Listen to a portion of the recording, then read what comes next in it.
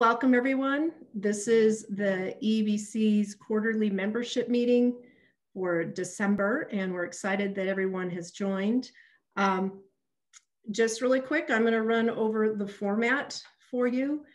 I'll be moderating today, and typically we have a Zoom meeting. This is designed to still be a meeting, not a formal webinar. However, we're using the webinar format so that we're able to put the speakers up on the screen at the times that we have them presenting. And please, you are hidden and muted throughout the whole meeting. And if you have questions or want to make comments, please put those into the chat box. And Deborah will be managing that and bringing questions forward, especially during the panel's discussion and after our Policy Action Committee presentation and update. And Connie is managing our participant, Connie Newber, who is our membership and marketing manager, will be managing the technology on the call. And with that, let's get started. I am going to move some things around here. So also, as we're getting started, you may have noticed in the chat box, there's a couple instructions, but there's also a URL address for our Eebc members to take a quick survey. It's 4 questions. We had a survey a year and a half ago with our membership, and one of the top things that came up that we asked, how can we help your business in 2020? And it said, get the younger generation into our business. And so we wanted to ask that question and ask you about the topics that you'd like to hear about next year. So if you would take a couple minutes to take that either now while we're getting started or afterwards, that would be wonderful. And we'll share the results with all of our members. With that, I am going to, I'm adjusting here my participants.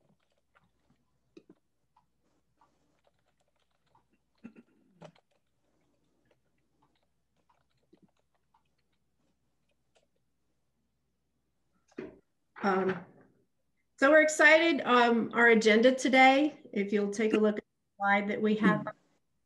First, we're going to have Carmen Best from Recurve. She's our PAC, which is our Policy Action Committee chair, and just want to recognize her and say thank you for all of her work for the past 9 months on our DSM work with Xcel and through the PUC process.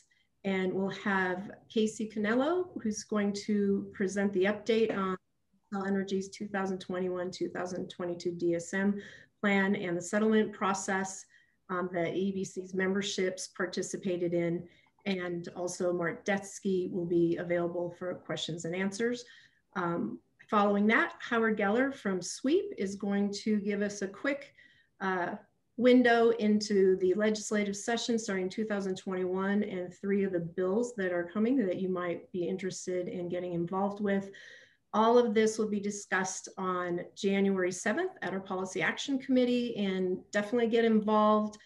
We have a lot going on in our industry that you can have influence, and Eebc, our goal is to be able to advocate and help you have influence and a voice at the table in making that change that will make a difference for your business. Basically, the Eebc, we create a bigger piece of pie for the whole industry. That's our ultimate goal. After that, we'll start with the panel discussion, talking about what's trending in 2021. And we're specifically looking at the future of energy efficiency and the emerging trends of beneficial electrification, where it fits, and what that means to the to our industries, contractors, distributors, all the companies on the front lines who are installing these types of equipment, and how our businesses are going to change in the next decade.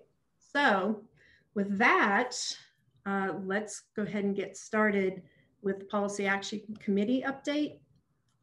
And I believe that there is a PowerPoint, and Casey Canello and Mark Detsky from Dietz and Davis are the EBC's legal counsel. And they are guiding our members and us through the process this year, and look forward to hearing how all the results. Patricia, before we hand it over to Casey, I was just going to say a big thank you to all the members that engaged in the process this year. We had hundreds of pages of DSM plan to review. It was an exceptional document because there were lots of forward-looking proposals in it. There were new technologies, there were new concepts around beneficial electrification and demand response, and even electric vehicles. So I just wanted to say a big thank you to all the members who engaged in that. We met as a PAC a few times in preparation for those comments, and know everyone heard us cheerleading for come to the PAC meetings, etc. And folks did.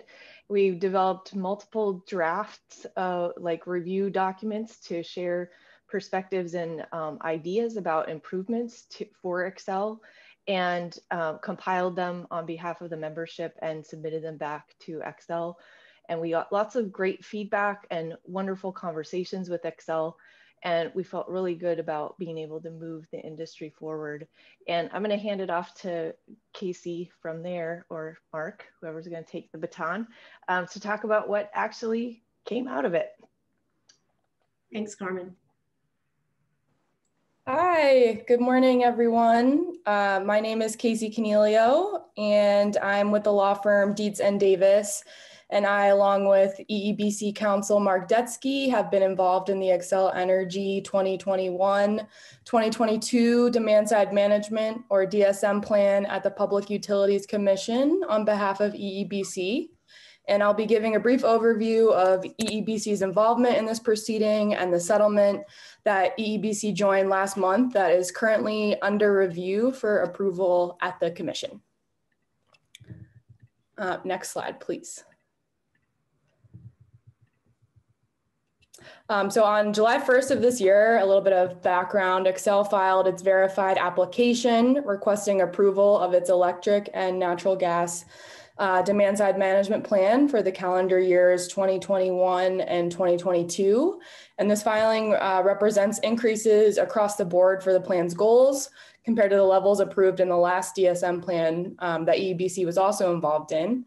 The plan's proposed electric budget was originally $89.9 million for 2021 and $90.1 million for 2022. And then for the gas side budgets, Xcel proposed a budget of $17.8 million for 2021 and $18.1 million for 2022.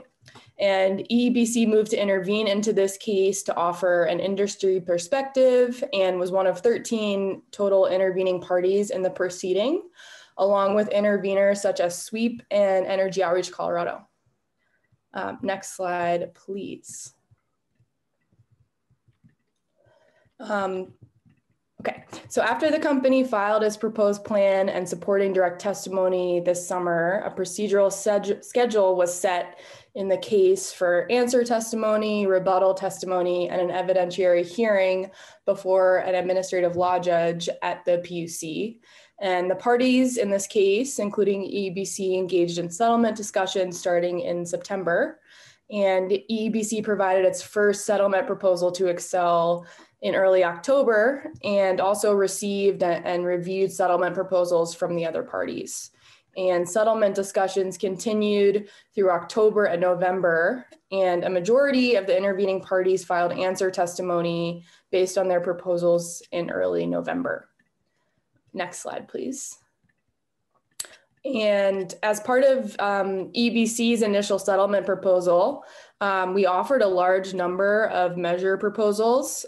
This is only about half of them.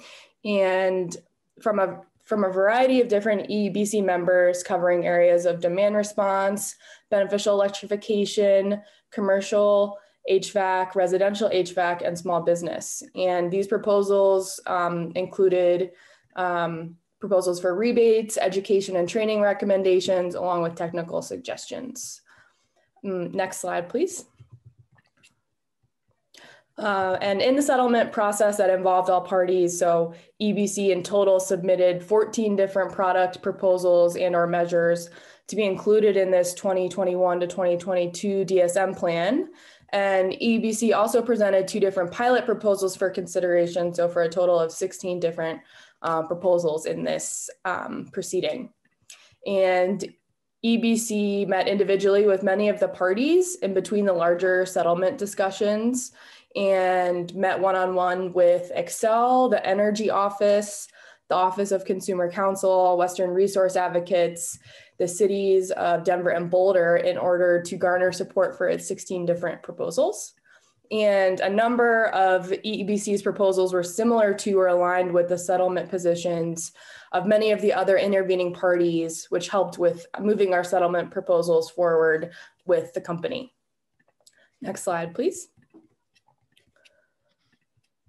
So the parties were able to come to a settlement agreement late last month that Eebc joined, and it was joined by every party in the proceeding except for the Colorado energy consumers, who did not oppose the settlement. So it was an unopposed settlement agreement, and it memorialized the resolution of issues related to 20 discrete topics, ranging from overall program budgets and general principles to specific offerings in the plan.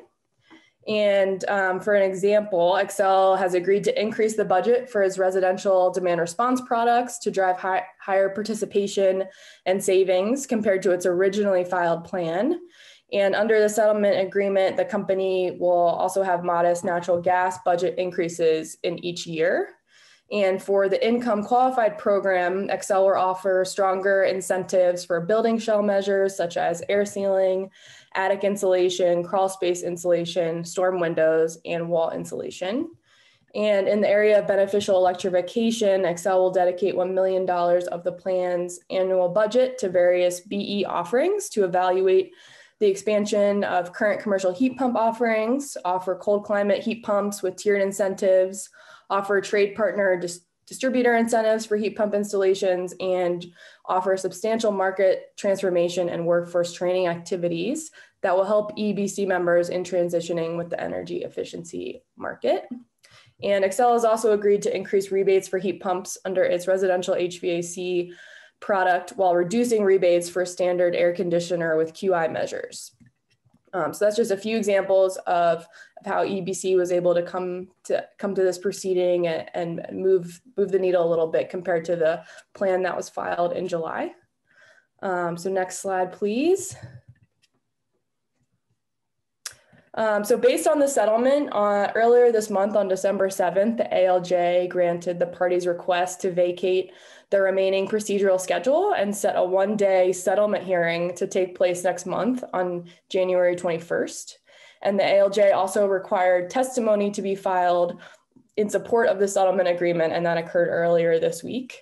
And so in terms of next steps, the ALJ will review the testimony that's filed by all the parties and review the settlement agreement and decide whether the Xcel's plan, as modified by the terms of the settlement agreement, is in the public interest, just, and reasonable. And we expect the plan will be approved by the commission in early 2021. And following the approval, Xcel will need to work to implement the plan before it is officially launched. And so as part of the settlement agreement, Xcel's current plan, the 2019 to 2020 DSM plan, will remain in place and continue until the new plan is approved and implemented by the company. Next slide, please. So overall, this was a very successful proceeding for Eebc and its members, and we look forward to tracking the continued progress of this new DSM plan upon its approval. And please let us know if anyone has any questions on Eebc's involvement in the settlement process and its proposals. Thank you.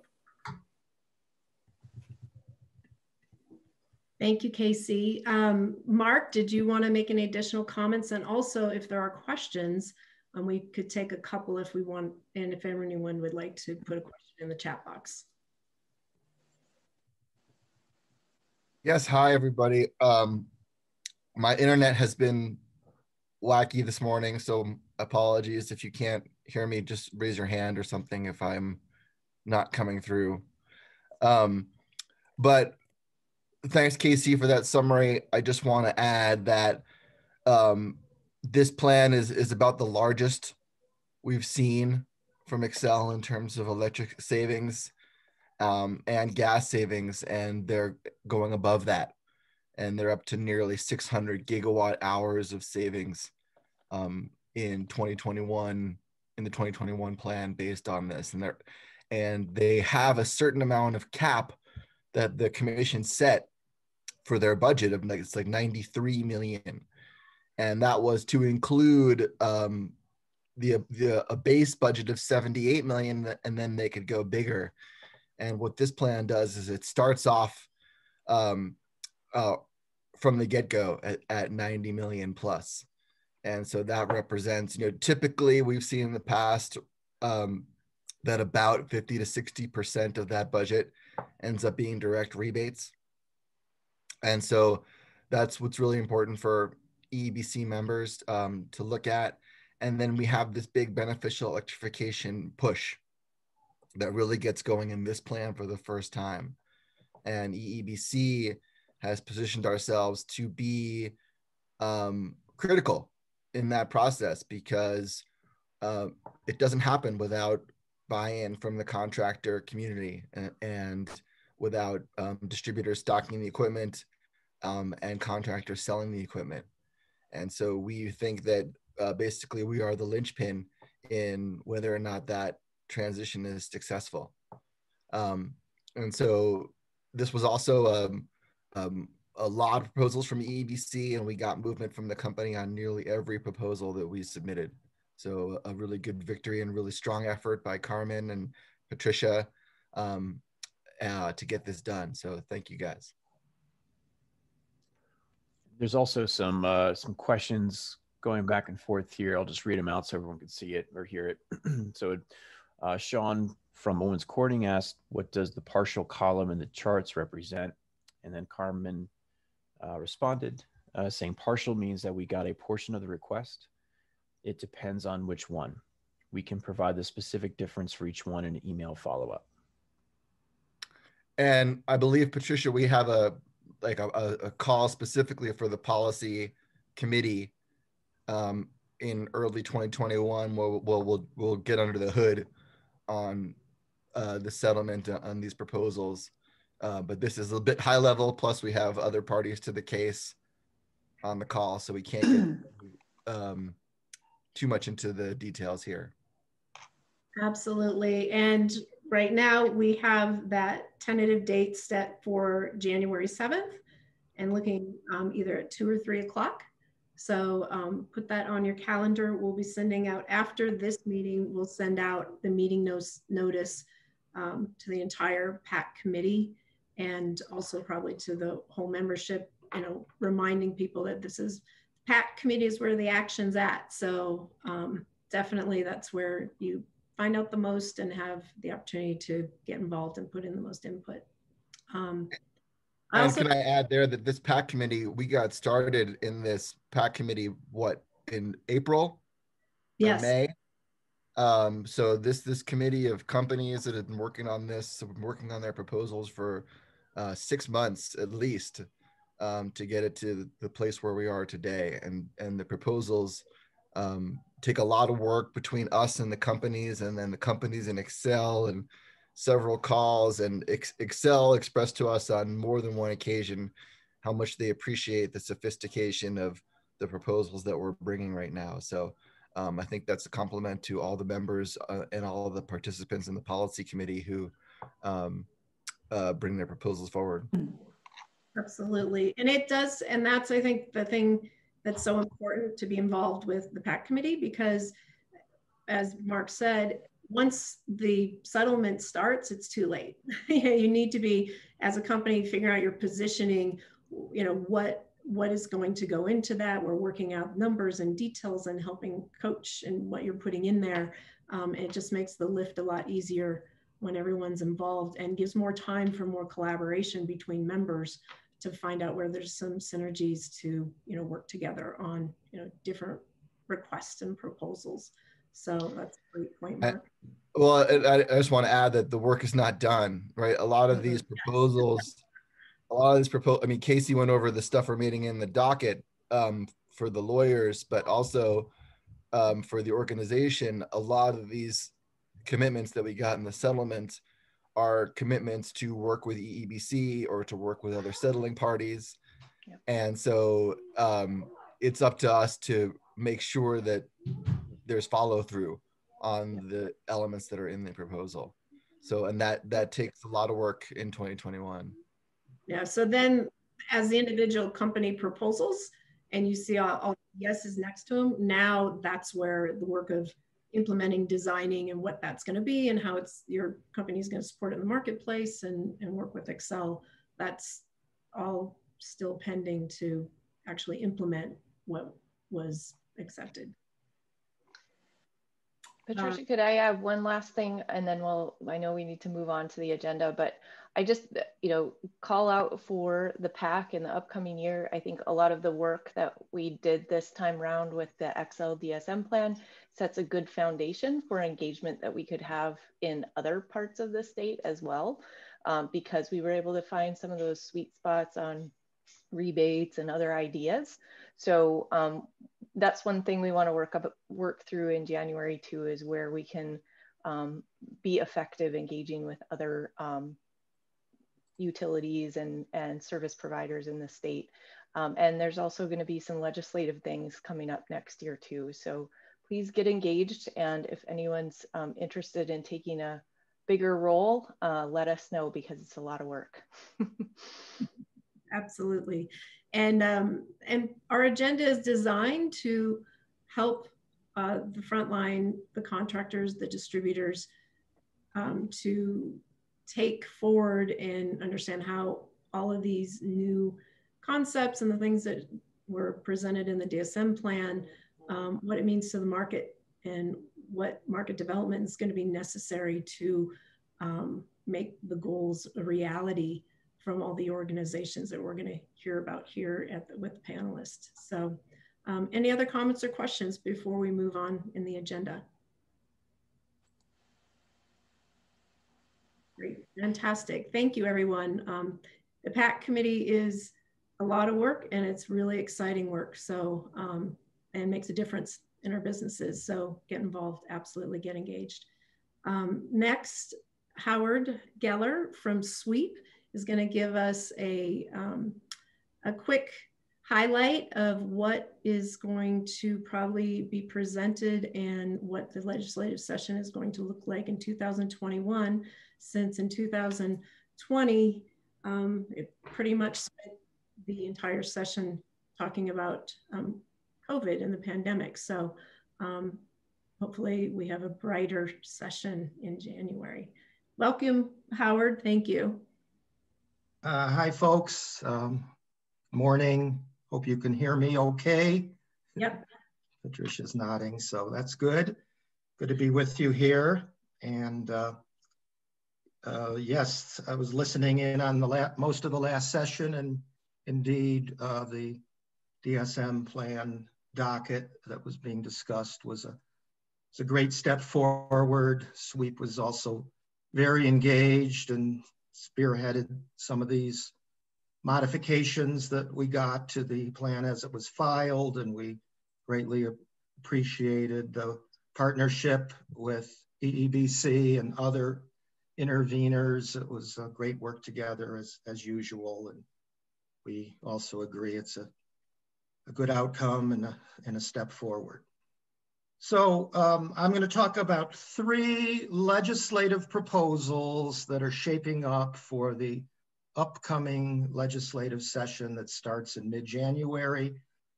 Proposals that SWEEP and others have been working on for quite a while. We had started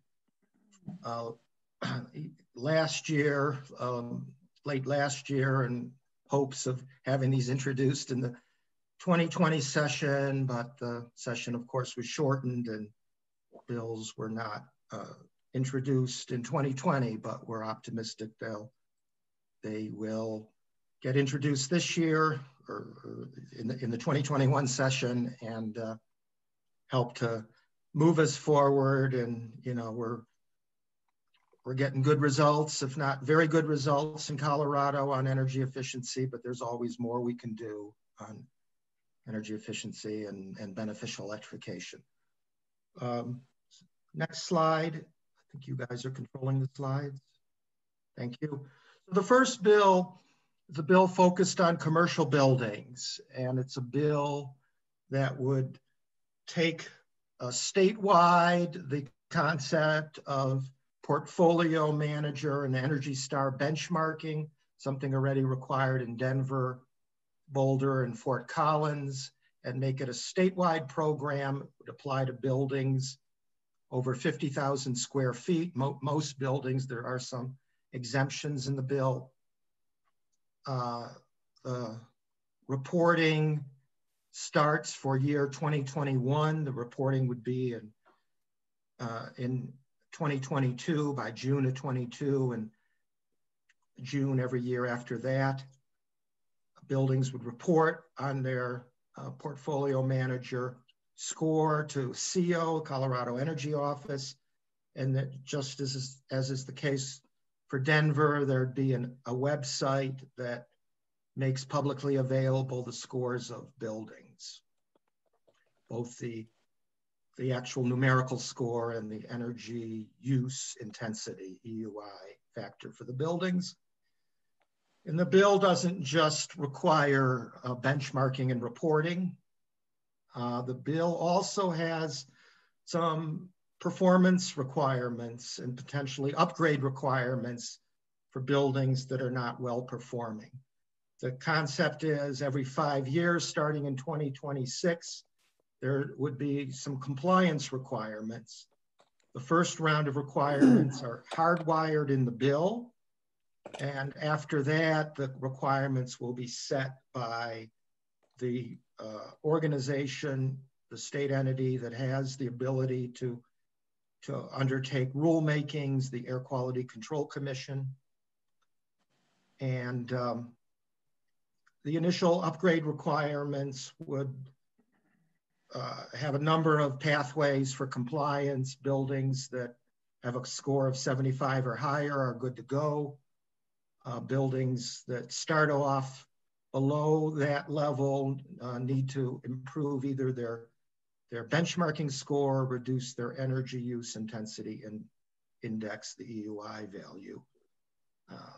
And the bill has an overall goal of achieving 20% energy savings and greenhouse gas emissions reductions from the covered commercial buildings by 2031 relative to energy use and emissions for those buildings in 2021, so over 10 years.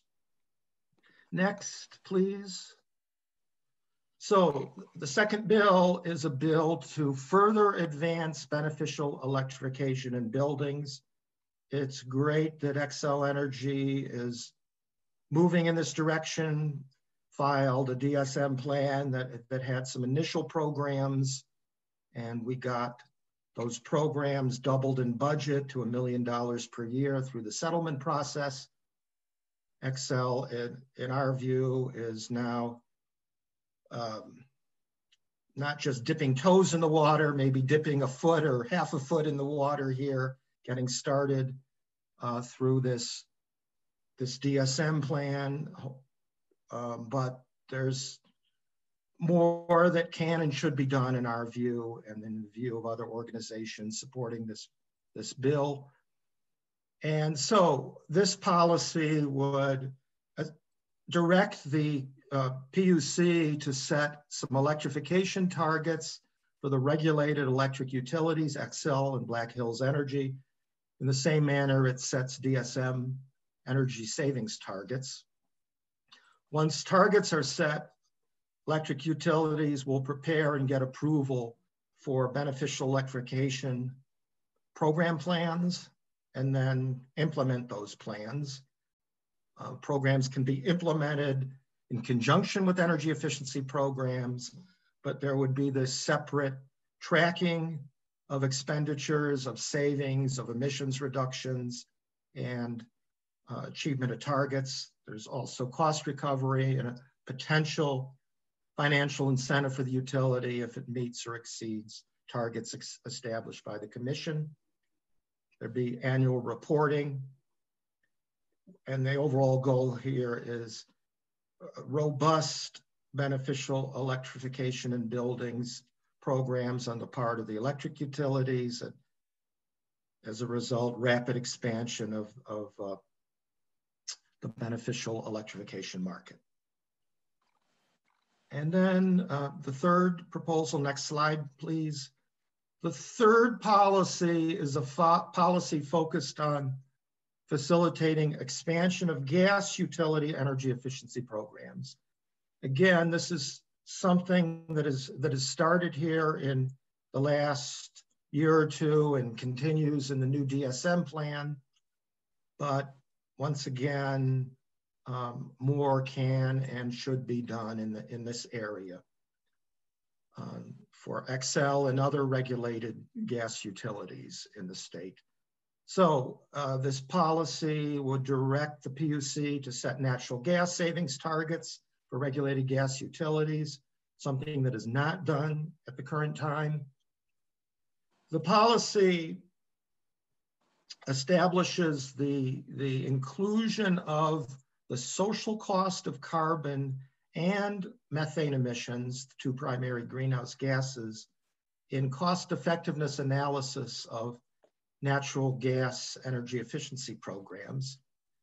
A policy adopted in 2019 in Colorado establishes the use of the social cost of carbon in electric resource planning, including DSM planning for regulated electric utilities. And of course, the atmosphere doesn't distinguish between carbon coming from power plants and carbon or methane coming from the natural gas production and distribution and combustion. So this is bringing into the natural gas world the same concept that's already been adopted for the electric world.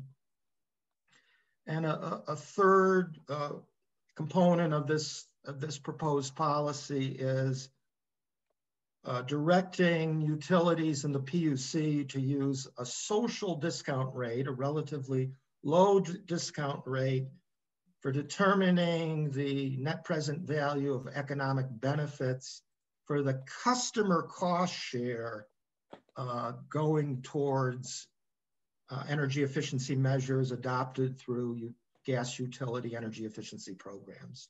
The utility share is still discounted at the same rate they've always used, but the customer share would be discounted at a more modest rate that's more appropriate for customer contributions to costs, which will also help to improve cost effectiveness analysis and presumably lead to more measures passing cost effectiveness screening.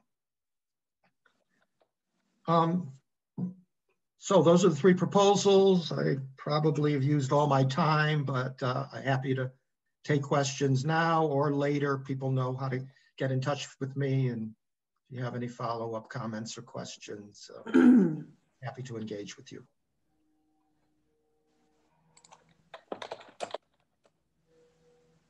I'm not seeing any. I think you're muted, Patricia.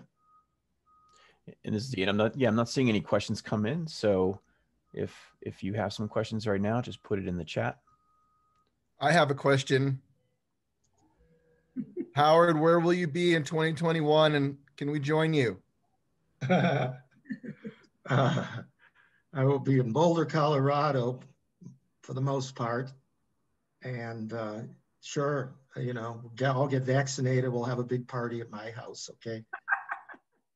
But I'm, as Mark alluded to, SWEEP is in the process of securing its next executive director, my successor, and we're getting pretty close to an announcement. So stay tuned for that. Probably first week of January, there'll be an announcement about that. I'll continue to work for SWEEP for a couple more months and help with the transition. And then I'll be a part-time consultant and hopefully very part-time, helping SWEEP and possibly other entities in my semi-retirement starting next spring. Well, Howard, I just want to thank you for all of your amazing contributions to industry, to Eebc in particular, for getting the organization really going, starting it, and for really being responsible in large part for all the DSM we have in Colorado today. So I just want to thank you for all your great work. Thanks, Mark. Yeah, it's been great to, of course, starting Eebc was a group effort, and I was lucky enough to be part of that group. Paul Kriescher, I saw on this call, was another one of the founders.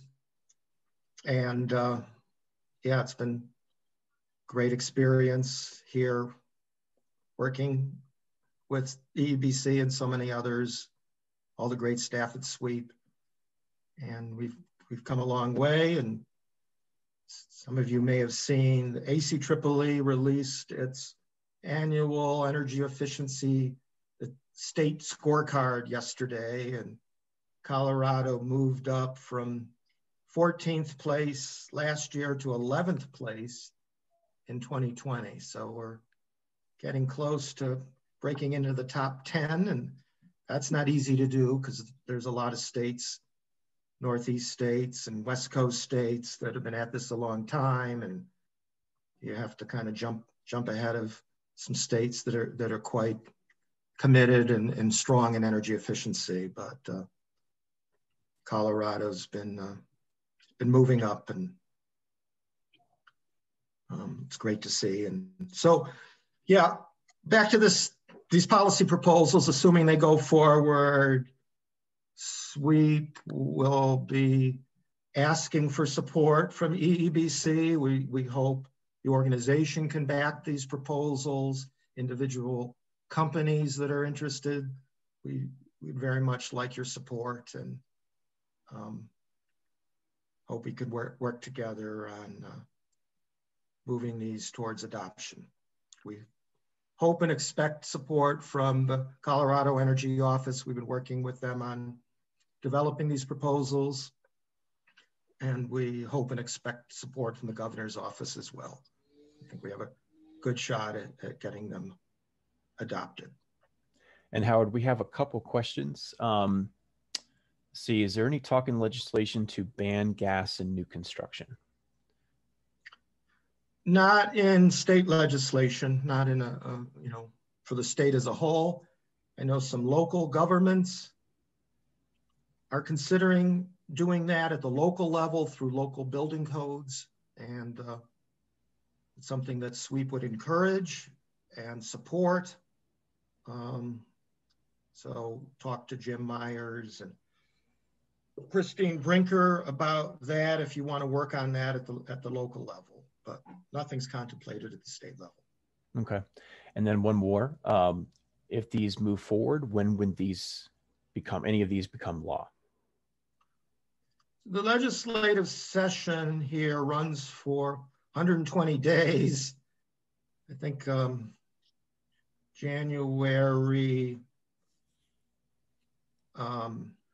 13th or 14th is the first day of the session, and it's a little unclear with COVID still rampant exactly how the session will play out. It's possible that the legislature could take a break and come back a couple months later and run the session later this year.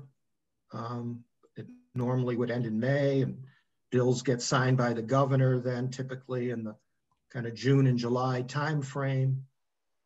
But there could be some delays in 2021. The bills are generally structured so that the policies start in 2022. So January of 22, things would get rolling in terms of PUC proceedings, the benchmarking of buildings, the collection of the data for 2021 and reporting happens in 2022. So that's kind of the timeline. Okay, great. Thanks. Sure. I think that's all the questions we have. Patricia, do you want to pass it back to you? Absolutely. Yeah. And Howard, I just want to echo all the sentiments from Mark and everyone. You've absolutely been a visionary in our industry, and you're one of our original founders of the Eebc, and we look forward to doing many more things together here in the future. So thank you. And that's a great recap as well for the Policy Action Committee. Those are some of the things that we're going to dig into and talk about what our organization wants to do, but we are looking to support and bring that business voice from our industry to those bills, and that's how we usually participate in the legislative process and partner with SWEET. So with that, we're moving forward to the panel discussion, and I'm going to just frame this up with a couple slides to talk about what the intent is and how this relates to, all the work the Eebc has been doing. And the goal this morning in the panel is to understand how energy efficiency fits into the future beneficial electrification, because there's been many comments in the field, and I'll talk about those in a little bit. And then also all this change that's coming, how does that impact your business through the end of this decade? Because this isn't going to be like the 1970s when energy efficiency really got started, and it took 30 years to get where we're at, with approximately 30% of the buildings in the US being energy efficient. It's coming in the next 9 years. The goals are all lined up on 2030. So it's a very exciting time. Next slide, Ian, please.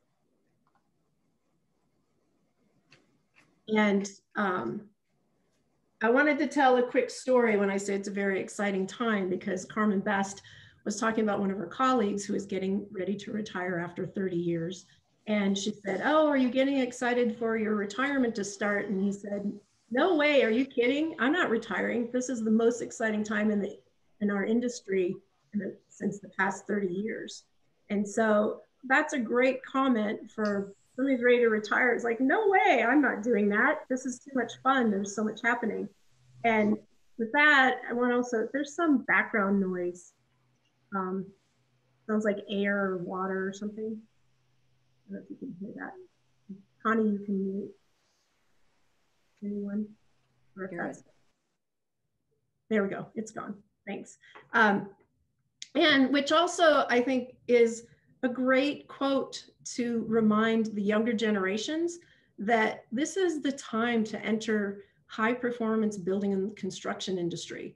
It's almost like it's at an intersection where building science meets the intersection of energy transition and the Internet of Things, smart things trends. And so it's very exciting. And we're going to talk about the trends that are driving this and what this means to our businesses and where the opportunities are and those types of things. Ian, next slide, please. And just to, this is a high level slide, and want to thank Navigant Research, and Mitsubishi provided it. But energy efficiency growth continues. And here is a chart that shows through 2028 that by 2028, we're expected to have an efficiency spending of 11 billion, and you can see the increase over the next couple of years. And heat pump programs, new incentives, and reallocation of existing incentives is exactly what we've been talking about in the DSM plan today. And this just validates that energy efficiency, we believe, isn't going anywhere. It's still going to be an critical part of our business.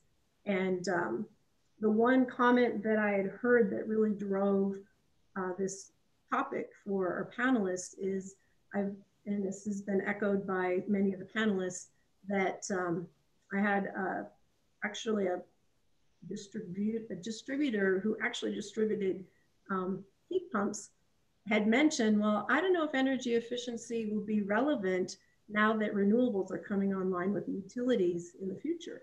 And there is a misperception or a perception that we want this presentation to address directly, because Eebc believes that energy efficiency is the cornerstone of, when we talk about clean jobs and net zero buildings, and talking about adding on renewables and microgrids and all the things that are happening. And so our job at the Eebc is to help our businesses transition and find those opportunities as the market grows. Next slide, please. And so the question is, how will your businesses change? How are we going to adapt and differentiate in this new environment? And we're talking about the energy transition, energy efficiency, renewables, utility time of use rates, you know, wind and solar, and it's a long list, all being driven by these concepts of beneficial electrification and decarbonization and clean energy, and it's very confusing. So we want to demystify today is our goal.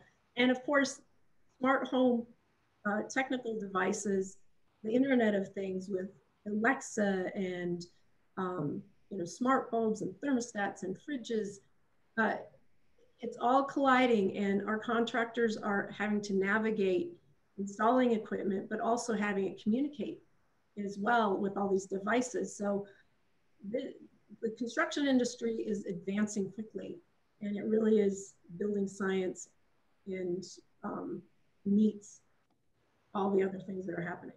So next slide, please. So our panelists today, I'm excited because we have a cross section of panelists that represent different areas of our industry that are influencing and also that are driving, as well as understand all the different pressures points and all the change that's happening. And so what I'd like to do is have each of our panelists give a quick introduction of their background, because I think we are going to be able to talk from a very high level of what is beneficial electrification. There's many definitions based on which industry is talking about it. Then we have you know, what we talked about today with Xcel and how that's influencing, and then also what is happening in the buildings with Paul Kriescher. And so if you would, to get started, Marcus, would you just do a quick introduction of your role at NREL, and we'll want to keep it as brief as possible, just because we want to make sure we have a lot of time for questions. Thank you. Sure. Marcus Bianchi, I'm a research engineer at NREL with the Building Energy Science Group that is part of the Building Technologies and Science Center. I spend most of my time thinking about energy storage, particularly thermal energy storage in buildings. And I also lead for the center the business development part, which is partnerships with non-DOE entities. Thank you. Thanks, Marcus. Bryan? Bryan Jungers, Senior Manager at eSource on the technology research side of our Customer Energy Solutions team.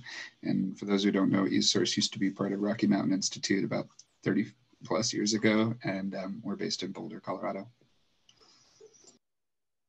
Great. Paul? Yeah, I'm Paul Kriescher. Used to be owner-operator of Lightly Treading for 23 years. We merged with PCD Engineering in October of 2019. Our focus long has been, still is, on doing lots of energy ratings, energy audits, lots of energy modeling, work in the field with builders and homeowners to make their homes more energy efficient.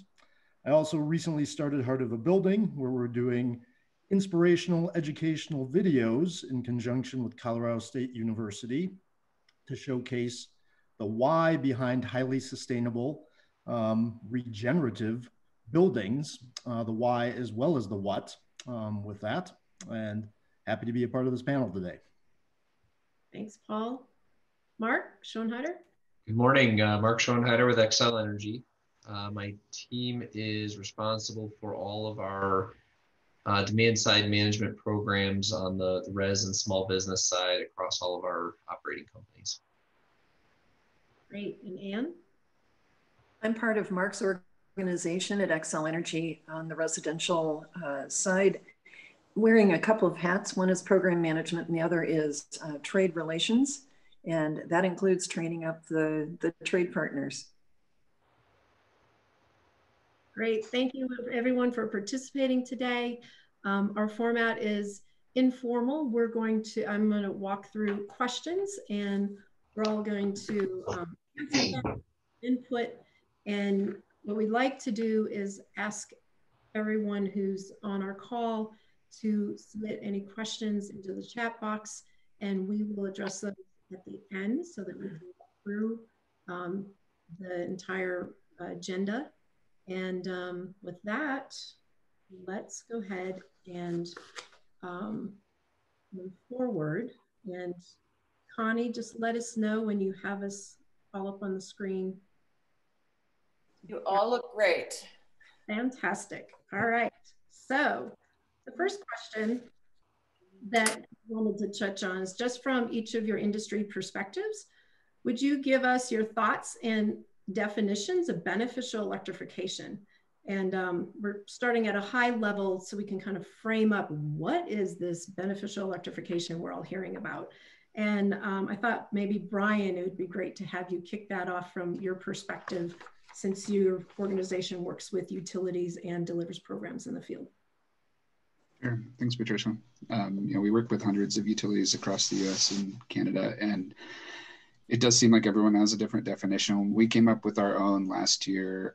We spent several months, a group of 10 of us, defining and establishing a framework for beneficial electrification. So from the eSource perspective, it needs to be environmentally beneficial in order to qualify. So it needs to lower carbon emissions. A measure also has to be economically beneficial. It needs to help lower customer bills. And it needs to be grid efficient in that integrating it into the grid needs to help lower the rates for the entire rate base. So that's how we define beneficial electrification. And what is, when we say beneficial electrification, what actually happens? Those are the objectives. Are there programs? Is it? They're mostly pilots right now. And no program that I'm aware of has actually been evaluated yet. So it's TBD on how well different methodologies are working out. But on the East Coast, we see in Massachusetts, they're kind of just rolling in beneficial electrification into existing resource plans. On the West Coast, it's maybe a little more tactical, adding two-prong BE tests to their existing cost effectiveness testing to ensure that fuel switching is actually overall beneficial electrification measure. So it's all over the board. It's different everywhere we go.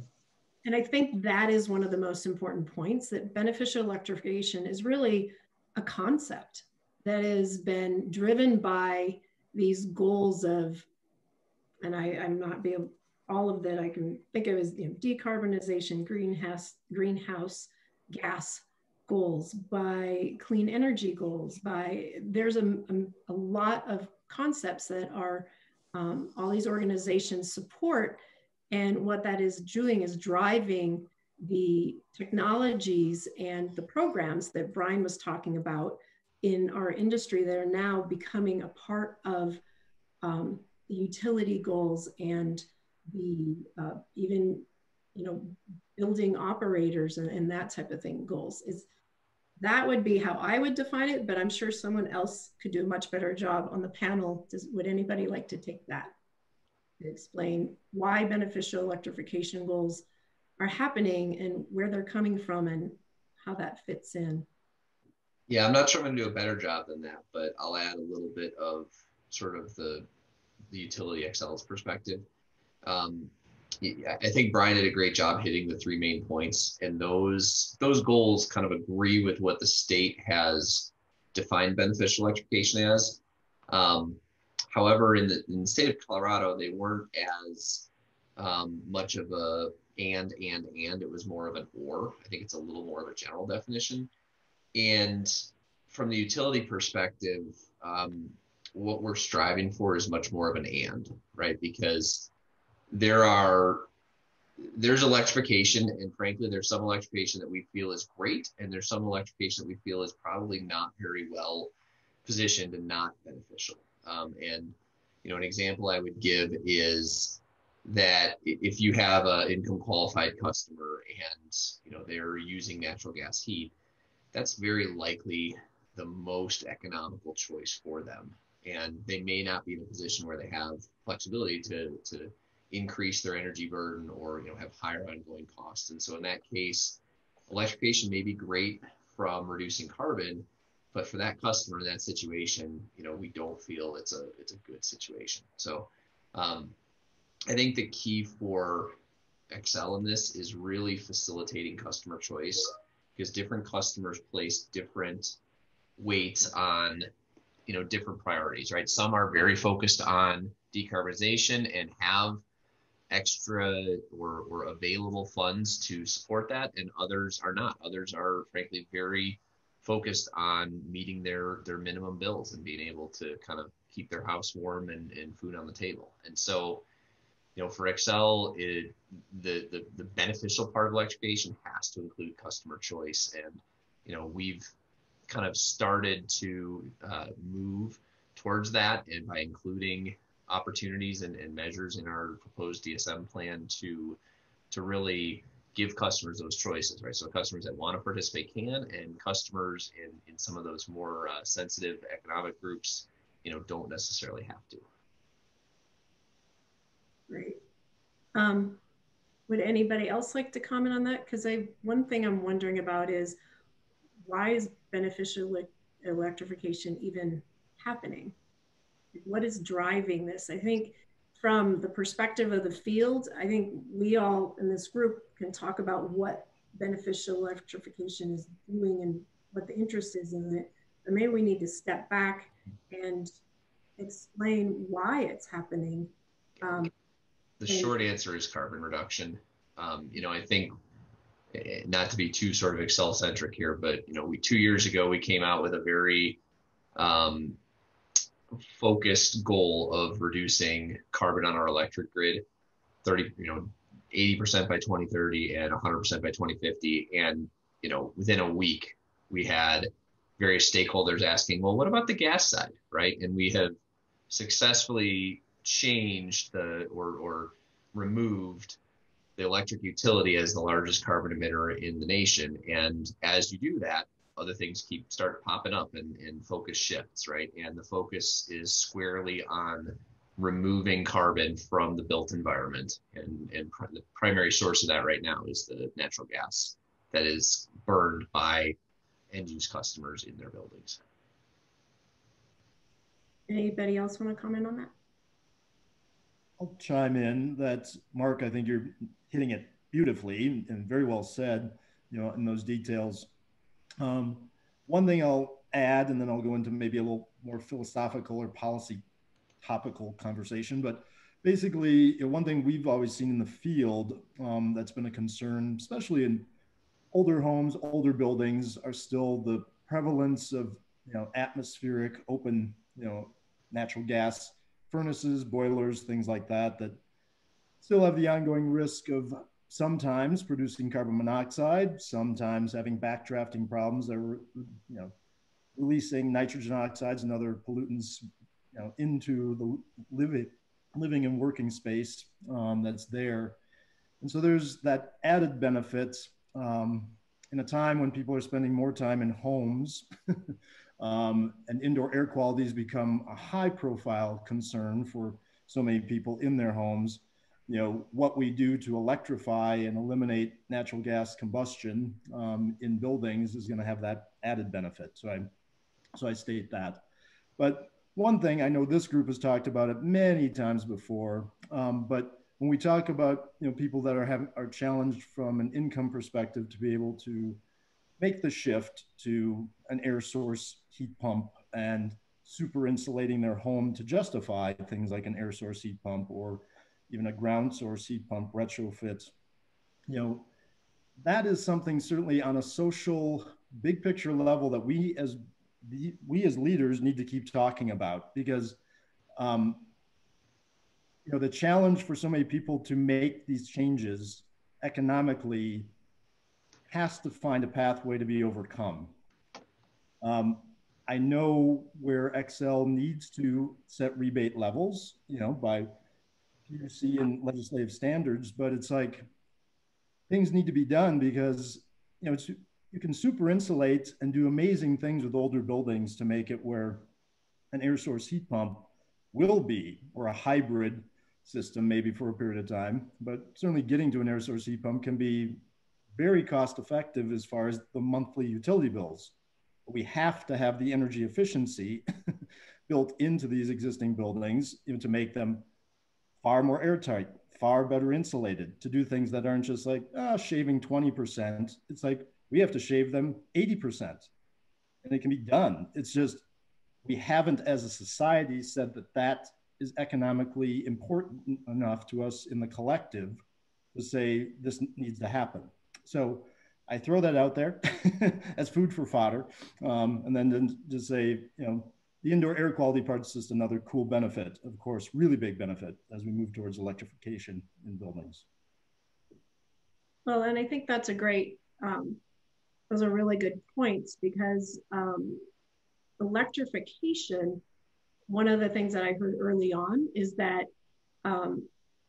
why are we even electrifying? Because we're talking about decarbonization and what's happening in the home, like the weather inside the home. What is the comfort, the indoor air quality, and then there's the savings piece. But if we go back up higher, like I heard things like, well, now renewables, wind and solar is less expensive than gas. So this is no longer an environmental issue from the perspective of why is this happening? So it's no longer an environmental goal to decarbonize just because it's the right thing to do. There's actual financial metrics underneath it now that it's less expensive. And so it's now changing how the grid has to operate for utilities to take that on. And that, if we talk a little bit about that in terms of, is that driving beneficial electrification or one of the original drivers?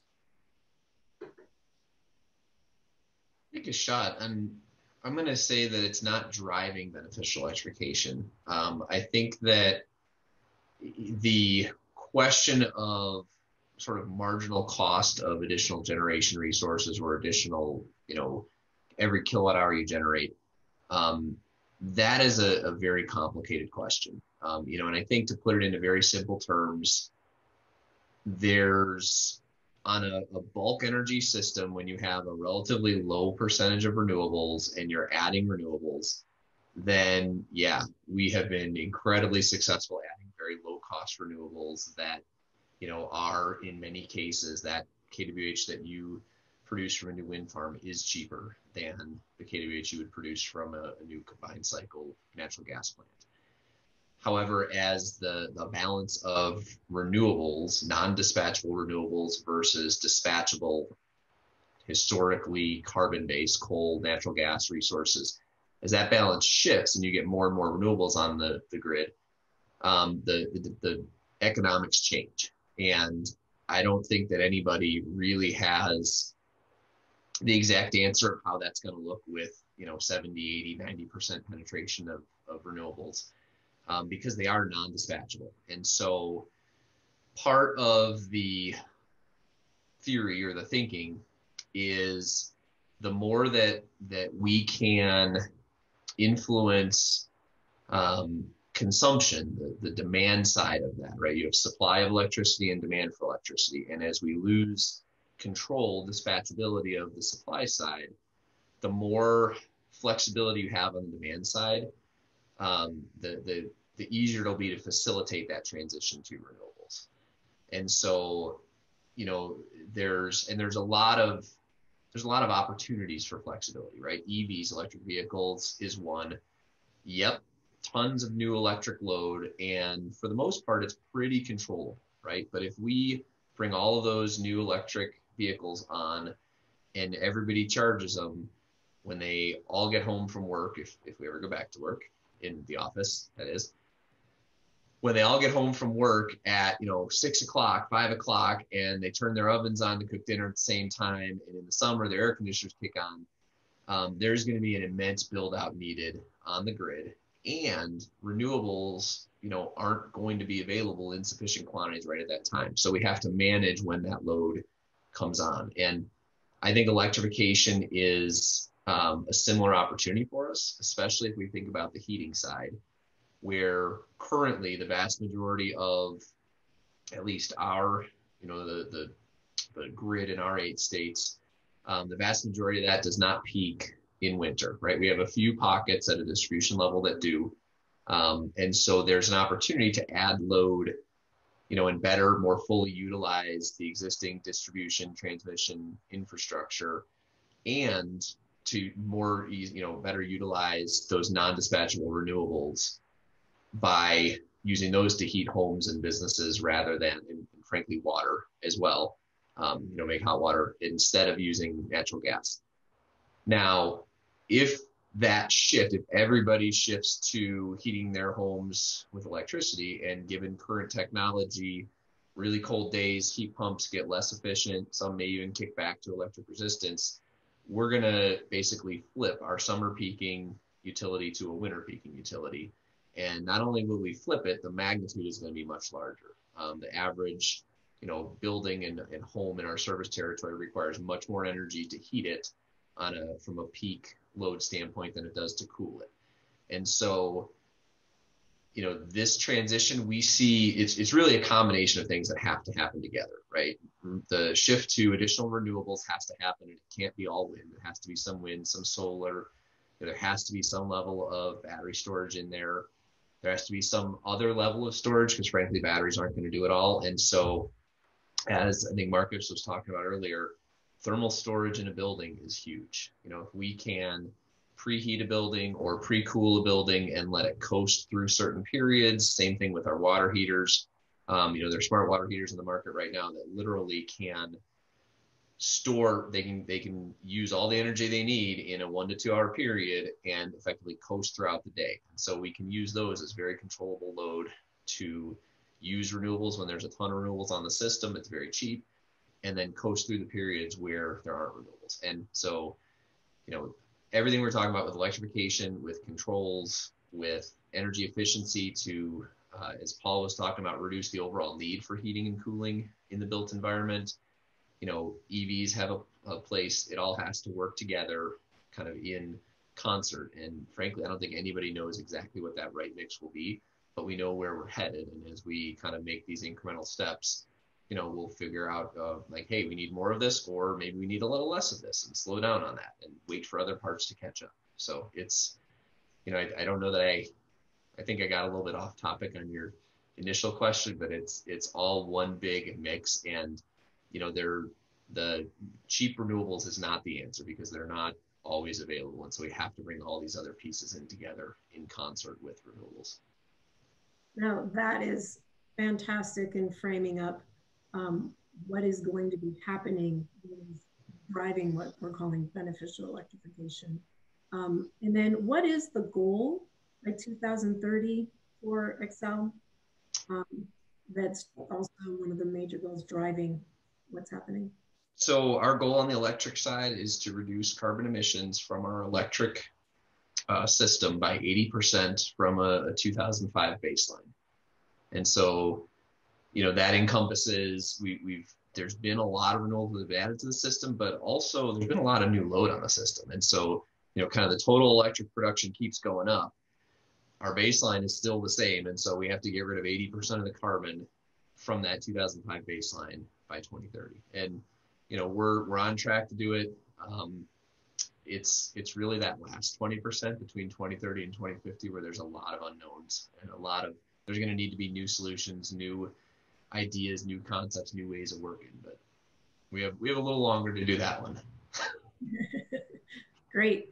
And Marcus, do you want to talk about some of the other technologies that, because their utilities and the grid are a large piece that's driving this, but then there's a lot of other things going on in the marketplace that NREL is working on?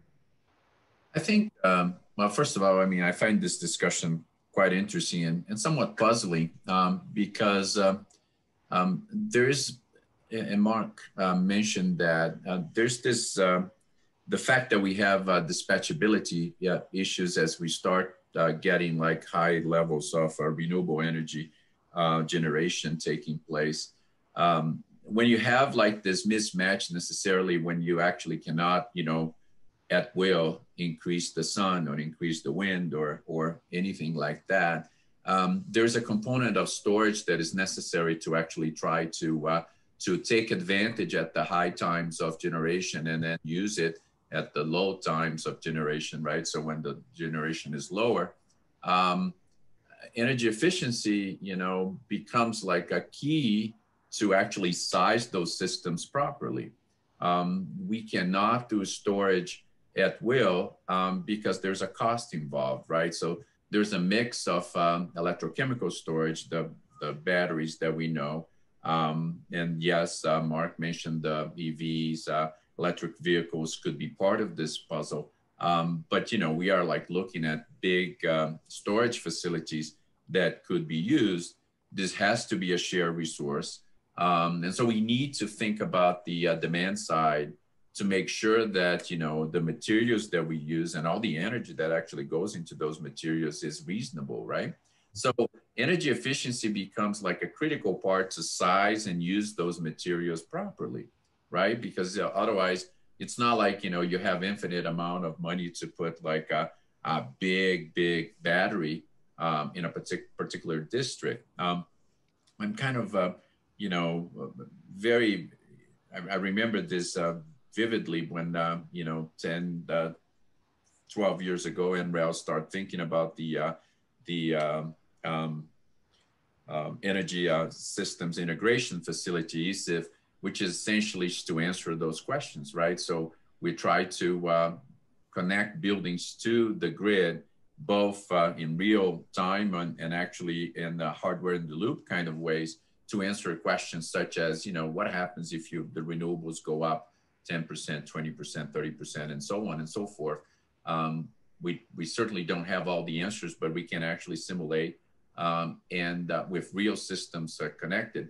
But my point is, in going back, is that the energy efficiency question that somebody asked, like, what do we need energy efficiency, is because in order to size things, you know, properly and actually get enough materials and money involved, we need to particularly look at electrochemical storage and thermal storage in a reasonable way. Energy efficiency is used to actually reduce the demand so we can actually juggle those costs necessarily. And not only costs to the end user, but to society as a whole. We have so much materials, you know, lithium is an example, and other materials may be very important to be part of this, this puzzle. So, you know, there are many avoided costs that can be reached by investing in energy efficiency. And I'm not even talking about the benefits inside, right?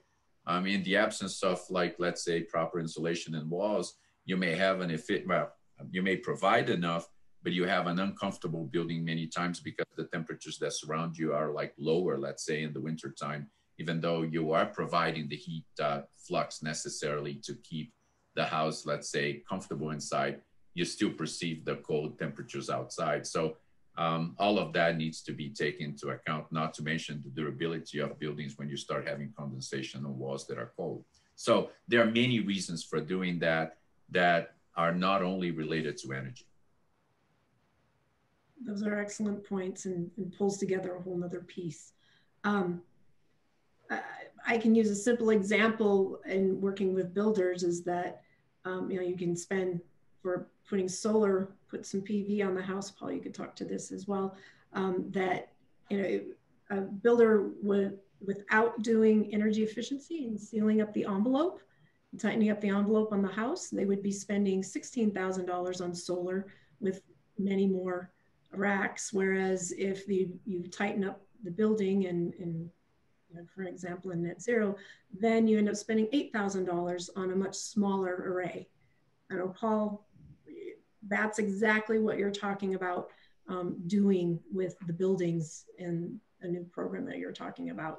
I know, Paul, if you want to talk, maybe before we move on, Bryan, I wanted to find out if you and I also had an interesting conversation just framing up beneficial electrification, energy efficiency, that this transition is moving really fast. And we talked earlier about in the 100 years ago, we started utilities, we started selling electricity, and electric appliances were sold by the utility that we had started in the 40s, right? And then we talked about the 70s. And so I just kind of quick comment. And then now it's one of the fastest transitions that's happening, faster with Internet of Things added to it, faster than smartphones and the internet.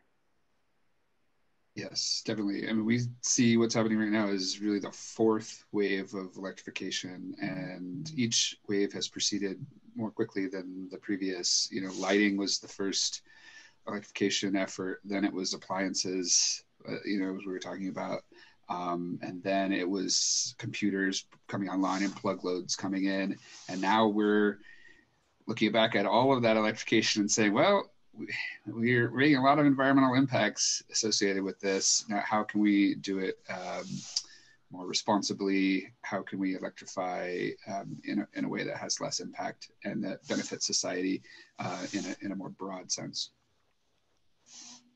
Excellent. And Paul, I don't know if you want to give us a perspective on beneficial electrification and just with the individual buildings, and why are people moving and making decisions to spend more money to take these types of tasks on in their homes and their commercial buildings? Sure, yeah, thank you. I'll touch on some projects we've worked on in the last few years, I guess going back as much as 4 years now, but some multifamily projects that made the choice to be, they're built in Brighton by C&A companies, with Frank with SMC Geothermal being a key designer for these projects. And we were involved in making sure the envelope was at least meeting Energy Star certification in these projects. And some big picture elements to this.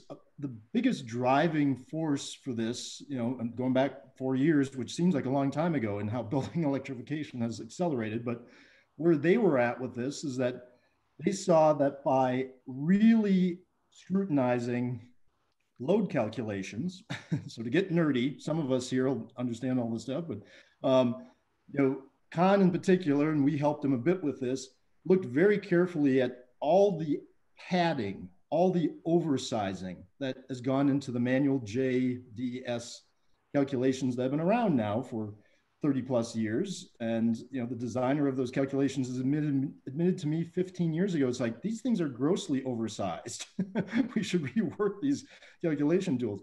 But not to get too lost in that weed, but it's like, it was really important that when you looked at what was being sized for the equipment, if you did it by the calculations, it made it where things were much too expensive to do a ground source heat pump system. And that's what they ended up doing with this, by being brave enough to look at the calculations, scrutinize those, squeeze out about 30% of the fat in the calculations, but then doing Energy Star, really beyond Energy Star quality, skim coat of foam on exterior walls, then having blown in fiberglass.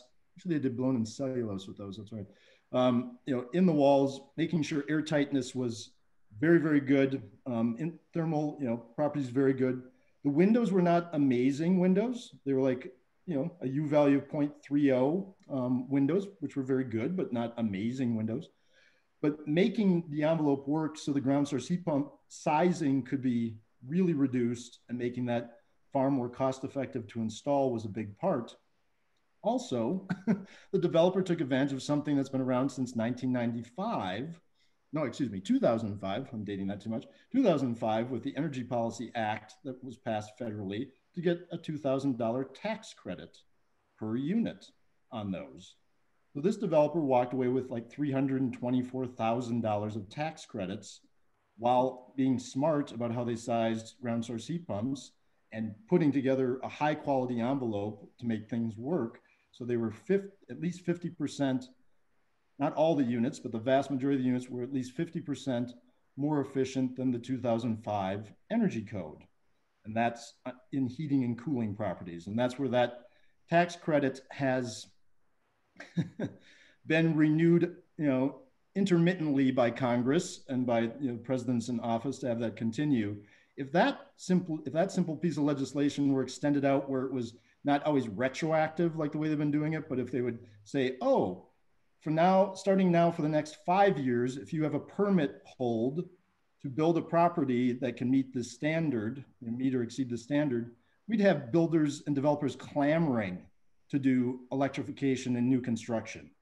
I mean, the ones I talked to, they're like, if we could just know that that would be there as our carrot, instead of it being taken away, sometimes there, sometimes not. So anyway, going into those weeds, but that was a very big part of it. And the multifamily area to me in the Front Range of Colorado and many parts of the country is such a critical part of new construction right now that proud to be a part of that project where they did that with ground source heat pumps. They built 2 different developments. With that, one was 264 units, if I remember right. The other one was over 300 units, meant to serve for people that were, working jobs like working in restaurants, which I hope people get to go back and do again, soon, but, provide housing in that area, make it super affordable. Oh, the last thing I should mention is that they've been monitoring a 1,200 square foot 2-bedroom unit in one of those buildings. The heating and cooling costs, not lighting and appliances, but the heating and cooling costs are averaging $7.68 a month. If I remember that right, it's like $7.62 or $7.68 a month. I mean, that's insanely low, but it's the super installation, great insulation, great air tightness, not passive house, but really good. And then the ground source heat pump that was properly sized, that's just killing it, on that side of things. So it makes sense, but it's building as a system that makes it happen. So enough said. Perfect phrase at the end, building as a system. And I think that everyone here understands that there's the existing equipment that we've been putting into these buildings and how that's now changing with all of these definitions and these forces that are happening in the marketplace. And before I move on, does anybody else want to comment about the energy efficiency and the beneficial electrification play in the role? I think we've had some really great comments on that so far. I think one sort of comment to put this in perspective, and this is one metric, it's, just food for thought. If you look at the spending by most utilities on DSM programs, right? And I'll talk about our DSM plan that we just filed for 21 and 22. The ballpark between electric and gas DSM, so not even DR, it's in the ballpark of $100 million. And of that, beneficial electrification is getting a ton of headlines, a ton of news, but it's about $1 million of that, right? And so it's a tiny, tiny piece. It's a very exciting piece. It's a, somewhat sexy piece, whatever you want to call it. But it's still, it's got a long ways to go. And we rely on that fundamental energy efficiency and demand response is really the lion's share of the plan. And, that'll shift over time. But even, if beneficial electrification is wildly successful and it grows tenfold, in the next few years, and I think that's wildly successful beyond anybody's, expectations. That's still 10% of the plan, right? It's still, so there's a ton of energy efficiency that has to happen, and for all the good reasons we just talked about. But I kind of wanted to throw out the scale of things to keep it a little bit in perspective. Absolutely, and you actually went exactly where I wanted to go next and ask you and Anne, since we've just gone through the settlement, and that frames up these changes that are happening, we could look at the actual equipment and the, we say beneficial electrification. What is the equipment that's changing that's going to be put into these homes? And Paul was talking about geothermal heat pumps. That's a perfect example. And maybe you could talk about the incentives specifically that are coming with beneficial electrification. Yeah, and if you don't mind, Ann, I'll take like a minute to intro, but then you've got all the much better knowledge on all the details and whatnot. But at a high level, there's not a lot of new equipment because a lot of the equipment has already been in our plans and been able for rebates, right? Whether it's, we've had ground source heat pumps for years, air source heat pumps, mini split heat pumps, heat pump water heaters, it's all been there. What's changing is really some of the target customers that we can go after, and that we can, instead of just incentivizing customers that already had electric heat to put in much more efficient electric heat, we can start to look at and incentivize customers to shift from gas to electric. And so with that, Ann, do you want to kind of go into some of the details and elaborate a little more? Sure. So we expect to have higher rebates than we have in the past as a result of settlement for some of those technologies we've already had, but framing them up differently and really starting to identify the customers that are most likely to take advantage of it as, let's call them what they are, early adopters. And so part of what we need to do is look at who's most likely to take advantage of those technologies early, because we know not everybody in the market is going to change their approach to their business overnight. We wouldn't expect them to. It's a gradual process. We learned a lot, part of the reason why, yes, this is happening quickly. We've learned a lot about how adoption happens as a result.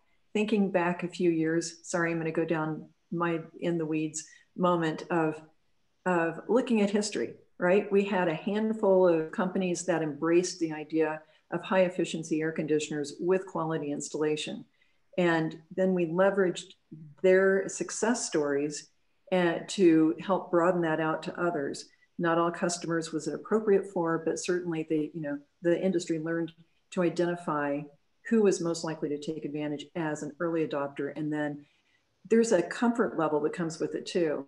I will tell you that at this point, in terms of understanding what it looks like for the total sales process.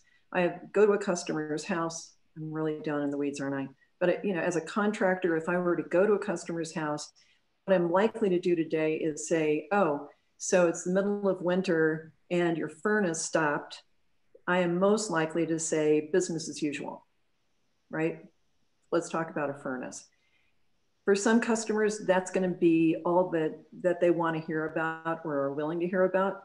But there may be some triggers for us to talk to them about air source heat pump or mini split heat pump, electric heat pump water heater in addition. And there are some clues as to who those early adopters are going to be. And that would be, for example, if they have chosen solar or wind as their generation source, which is something, it's a new question for contractors to ask. It may be that they have a solar panel. It may be that they have an electric vehicle. Things that would indicate that for them, it's not about just the price tag up front or even the unknown kind of characteristics at this point. We're still learning what the return on investment is going to look like year by year in the Front Range area. We're still gathering information about that. So the ones who are making decisions, who have already made decisions that may be more emotional than they are dollar driven, I think will really help us kind of hone in on those early participants and help contractors figure out who they should give bids to for those technologies first. We don't expect that's going to be an overnight change. Now, I'd love to talk about training, but I'll hold back. So I think we are expecting to have a cold climate heat pump. We'll have higher rebates on heat pumps than we've had in the past. We have a new level for electric heat pump water heaters. We'll have those as well. There's also some things we expect to see on the commercial industrial side. I think you mentioned one of them having to do with building heat pumps for buildings. And there are others as well. There may be new hardware to facilitate beneficial electrification, like a boiler, providing water heating with control. So demand or which fuel is being used at different times of the day. So that if we're curtailing renewables on the generation side, the cost would be low to preheat or pre-cool buildings. So all of that, you know, there's so much that fits together. If I can, I want to reframe for a minute when we talk about our clean energy future, Xcel Energy really wants to invest we all want to invest, right, in clean energy future generation sources and what's happening in the homes, which means, you know, going back to very simple kind of concept is we're going to focus on changing heating homes from, you know, I'm residential focused, right? Heating homes, heating buildings with electricity first, and then using backup as needed. I don't know if that helps. I'm going to stop. Patricia, you want to get me back on track here? No, I think everything that you're talking about is really important about the interplay of what this looks like and how the market's going to transform. And I'm wondering if maybe you and Paul could talk a little bit more about that interplay of, like we say, in the next 2 years, 5 years, 10 years, like what equipment and services will be installed. And I hear about the scenario of, you know, you end up having an air source heat pump, and which also includes, you know, the cooling and the heating, that now that's becoming cost neutral just over the mark in this like last year in Colorado, because we have a colder climate. But then, you know, if you had a battery in your house and then you have some renewables, you've got some solar on your house, and the discussion of, you know, and you've got a smart energy management devices and you're looking at your own energy in your house, like this is all the equipment that I'm hearing about. And how do we understand that as a homeowner, I'm going to have different mechanicals and I'm going to get better results on my indoor weather in my house, right? Of my air quality and my comfort and my savings on my bill. But all that is needed partially for Xcel as well to help manage and shift and move load. And that's my base understanding. And I'm wondering, you know, the experience of the homeowner, if we could talk about that more so that the contractors will say, well, I don't want to start installing heat pumps. I'm too busy anyway. Well, where is that? What's it going to look like for all of our businesses? What's being installed in these homes? And I feel like everybody here on the panel can probably talk about different aspects of it because you have a hand in what that's going to look like. I don't know who would like to start. Well, I'll chime in with some context. You know, in the 6-7 years now I've been involved in this, one of the key things I think has been done in small ways, but has been long needed to help homeowners, is more collaboration between smaller companies the companies that are doing the air sealing and insulation, communicating with the companies that are doing the windows, communicating with the companies, communicating with the companies that do the HVAC systems, and then collaborating with the ones doing solar and storage now, to help present to homeowners a unified package, you know, for people. It's been challenging for homeowners, and, you know, people like me that were doing audits and the like, we sought to be that, and Xcel and other utilities have done great programs to have home advisors to help kind of pull that together. But if companies would start collaborating and seeing that they're doing home, you know, house as a system solutions more comprehensively, a little bit less of like, well, I do this part and you figure out how to do the rest of this. that would help homeowners tremendously.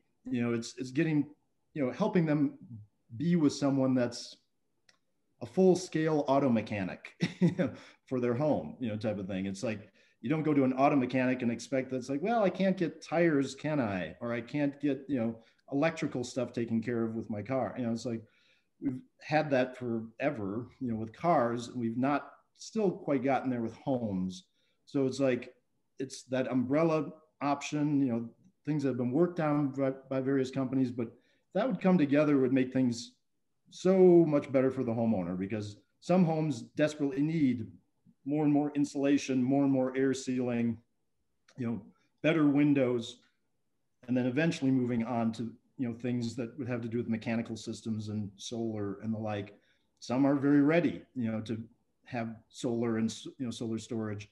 And some of the homeowners know, but a lot of the homeowners are like, help, I don't know where I'm at, you know, where do I start? Where do I begin? So that's one thing I throw out for everyone that's listening here from the EBC. It's like, guys, men and women, talk with each other and put together plans to help solve, you know, package your solutions for homeowners and for building owners. Honestly, smaller building owners and smaller apartment building owners that don't have engineers on staff, they need they need help from people working together to help give them one-stop shop type of information. So I'll say that. Great. I'd like to add on to what Paul said. I've done a lot of research into behind the meter batteries for both non-residential and residential customers. And one area where I think both utilities and contractors could play a bigger role is in helping educate the customer about what the real benefits are going to be for these systems, because I see a lot of customers installing batteries because the vendor told them they're going to save money. And it's not even possible for them to save money with the system, like physically impossible, even with a fully optimized system. So for most part, residential batteries are a resiliency play. It's for backup power. That's the main value proposition for them right now, given the costs.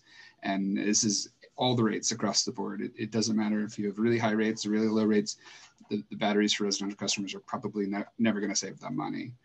And so you need to be honest about that. What do the customer actually care about? Do they want backup power? Make sure they have a backup circuit in place, because if they don't have a backup circuit in place, emergency circuit, they're not going to be able to use it for backup power for very long. And help them understand, you know, do they really value increasing their self-generation, their consumption of their solar self-generation enough to warrant putting a battery in? Maybe they do, maybe they don't. So that's what Anne was talking about, those near market early adopters, how much they really value that emotional feeling and the energy independence that they get from knowing they have a battery in the garage, because they're going to have to value it pretty highly because it's not really an economically rational decision. To talk about that, we have a whole project on the behind the meter storage, and many of you may know about it. And we have, like, you know, thermal energy storage and batteries, and trying to make the decision about like how much of each and so on. But I agree. I think we need to sell the proper value when we talk about batteries, because it's not an energy savings play, or even cost savings necessarily. If anything, it's an expensive ordeal. But it's a necessary one to sell resilience, right? So the system will provide when necessary. Very difficult to sell that. I mean, don't get me wrong, it's difficult to sell comfort. It's difficult to sell like small amounts of like bill savings, right? I mean, my Xcel bill was $100. I mean, like I wish I could actually lower it more, but you know, I'm not going to spend a couple of $1,000s or even more to try to lower that, because the math is not there. When they came to replace the furnace, so I needed a furnace replacement 2 years ago, and I said, oh, I'm going to go all gung-ho on the heat pump. You know, I'm very much into the thermodynamics of this. I love the COP being high. I love all of that. When the guy told me how much that was going to cost, as opposed to a very high efficiency furnace, you know, like I look at my wife and say, like, I don't think we're going to do this, as much as I love the heat pumps. So it's not an easy sell, and we need to, and whenever talking to customers, we need to be pretty realistic And obviously our, the contractors, the sales force and the workforce as a whole, and the Ann mentioned workforce is not necessarily prepared to have those discussions, which actually may be very frustrating, because you may hear things, including I did, that are not true. And so how do you balance that? And I think it's important to talk about that. Great point. Any other comments? It is important for us to help help the contractors who are talking with our customers and start painting the picture of the energy future. Even though we don't know all the elements now, we can look back at the previous 10 years and all the things that have changed technologically, not necessarily in energy, but in other parts of our life, to kind of help frame up how different is your energy source going to look. How much is it going to cost? What are the implications? Because they're buying systems now, they're going to last for at least 20 years. That's year 2040. I mean, it's part of what I'm feeling is an urgency to get going on this, because we have to start building the base so that then it expands. We know it's not going to happen overnight, but we've got to get started, because once you've invested in that new system, how likely are you to replace early? That's pretty tough. So just wanted to give that plug. No. Patricia, we have some questions here. Not sure if, I know we're kind of coming up on time in a little bit. Do you want me to ask a few to the different panelists? Yeah, absolutely. Okay. So this is for Paul. It's coming from David. To accelerate beneficial electrification in the new home construction market, how would you characterize and prioritize converting the builders and developers to beneficial electric thinking? Thanks, thanks for that question. And it may go back to one of my earlier comments that having the builders work with their engineers, especially on loads, and really, really sharpen a pencil on that and look very carefully at what we've trusted for so long out of, standard computerized manual J modeling, when it comes to residential and multifamily sizing of heating and cooling equipment, and following a path like Con Frank. I'm doing plugs for him, but the guy, I think he's great in his creativity and his forward thinking with SMC engineer or geothermal. It would be like, find the way that you'll find your path to ground source heat pumps being something that's economically viable. In new construction, we should be doing that all the time, honestly. Anywhere here in the Front Range, that I've seen the economics now be borne out, that it makes all kinds of sense in multifamily. It makes sense in single family to be looking at it.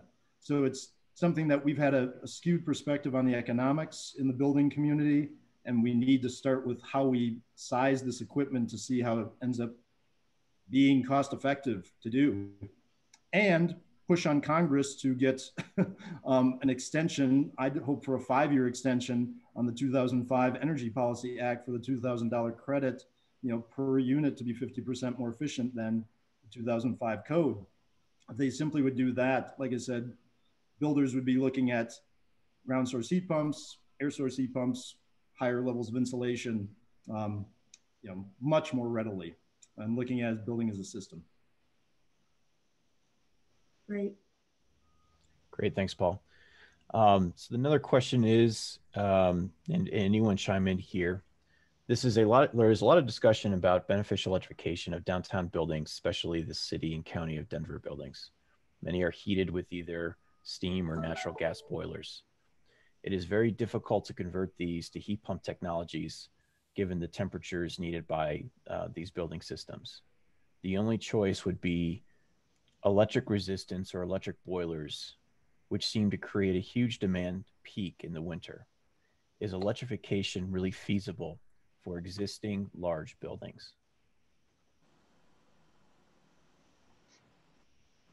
I'm going to go out on a limb. Smiling. Yeah, I'm going to go out on a limb and not sure who asked that, but it's a great question, and it's incredibly challenging situation. Not only are you talking about a densely built environment,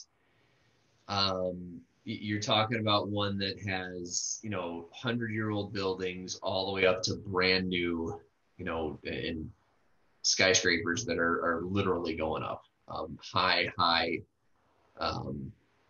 residential, high density residential. So, and you're also talking about an area that has currently 3 energy distribution systems in it. It has steam, it has natural gas, it has electricity.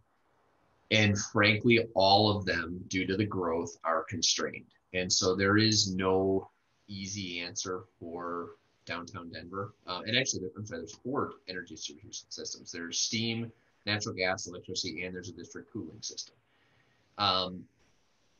That situation is, for those of you who have been following, right, there's been a steam rate case a couple years ago. Even if you left electrification out of it, there's a lot going on there. As part of that steam settlement, there was a requirement to go in and do more of a holistic plan for that area. And so I can't comment too far on how that's going, other than lots of different opinions there. I think the city and county has been very clear on their goals, their aspirations for carbon reduction and for electrification, not only for their own buildings, but for their constituents. But I think also some of the operators of those buildings for the city and county of Denver have a very realistic need and look, and they're trying to figure out how it would actually work. Because in addition to building heat, there are even some of those buildings, the art museum for one, that uses steam to humidify the exhibits. And so it's not an easy question. I think it's an opportunity, and to Ann's point, the decisions we make as customers, as a utility, as a government, especially in that microcosm, they're going to last many, many years, right? And do any of us really want to invest a lot of money in either a carbon powered steam system upgrades or natural gas upgrades in that area? I don't think frankly, I don't think that's anyone's long-term desire. But there are some constraints, and that electric grid in that system is already constrained. And I think you're right. There are space constraints around individual buildings. There are, temperature requirements for some of those. A lot of those buildings are, direct steam.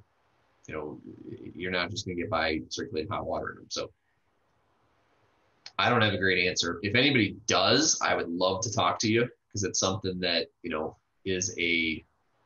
it's probably one of the tougher problems we have, that, as far as what to do with. So I think from that, my question, I'm kind of looking towards Marcus and Paul.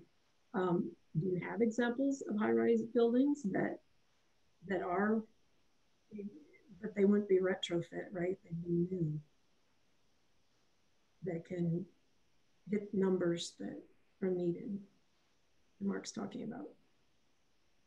I'll jump in briefly, and probably many people are aware of this even more so than I, but I've certainly read about many high-rise buildings in Manhattan being retrofit to achieve, passive house performance standards.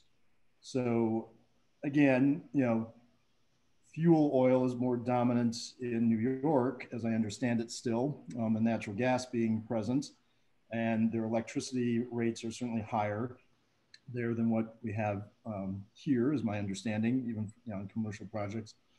So it's certainly being done in the United States. It's certainly being done in other parts of the world. I think that's part of what we here should be doing in Colorado, is looking at what's been done in other parts of the country with those types of buildings, and seek to learn as best we can. And so I wanted to just jump in on one of the panelists. Mike asked about the point I made earlier about EV, electric vehicles, and staggered charging. And the short answer is yes. We actually already do have some pilots in the market, some programs to do various things with charging, right? Some are overnight and more what I would call set and forget, and others are a more interactive, working with vehicle manufacturers to adjust dynamically when vehicles charge. And yeah, that, and I probably should have finished that analogy around EVs are a little further ahead than beneficial electrification for buildings. And we are absolutely, we're probably 2 years into figuring out how to manage that load as it comes on the grid so that it doesn't need a whole bunch of extra build out on the electric side. And I would envision that building electrification and domestic water heating electrification would follow similar patterns, is that we can't do it all at once. We have to do it in a managed, thoughtful way. Otherwise, we're going to have huge, huge grid impacts. So thanks for the follow-up, Mike.